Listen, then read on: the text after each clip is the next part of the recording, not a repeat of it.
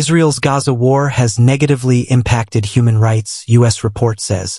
Israel's assault on Gaza, which has killed tens of thousands of Palestinians and resulted in a severe humanitarian crisis, has had a significant negative impact on the human rights situation, the U.S. State Department said in its annual report.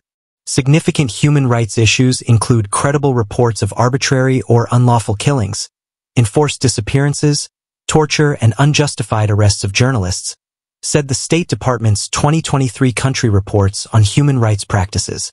Rights groups have flagged numerous incidents of civilian harm during Israel's offensive in Gaza and have raised alarm about rising violence in the occupied West Bank, where Palestinian Health Ministry records show Israeli forces or settlers have killed at least 460 Palestinians since October 7th.